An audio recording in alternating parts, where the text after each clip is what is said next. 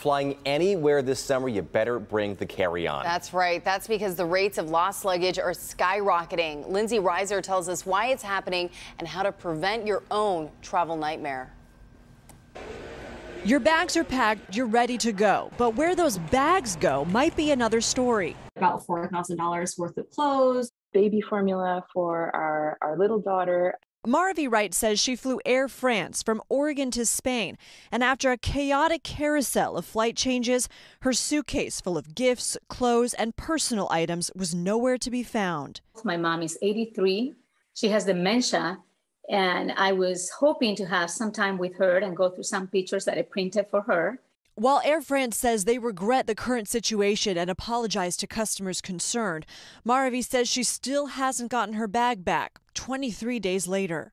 And her story isn't unique. Look at these airport images from Dublin and Amsterdam to New York and D.C. One Twitter user calling the scene a graveyard of lost bags. Y'all, this is insane.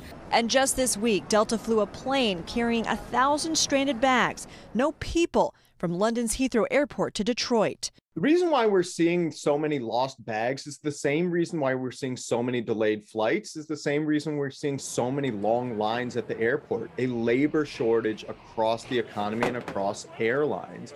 According to the most recent Air Travel Consumer Report, in April, nearly 220,000 bags were lost or damaged in the U.S., a jump of 135% since last year when fewer people were traveling. What should we do to make sure that our bags are going to be there when we land? Avoiding checking a bag is the single best thing you can do. But that's not realistic for many of us. So experts say consider a small GPS tracking device. Take a picture of your valuables inside and know your rights. Not only are the airlines required to compensate you for lost bags, up to $3,800 for a domestic flight and up to $1,780 for an international flight, but they're also on the hook for any incidentals along the way. Making sure your summer plans don't grind to a halt.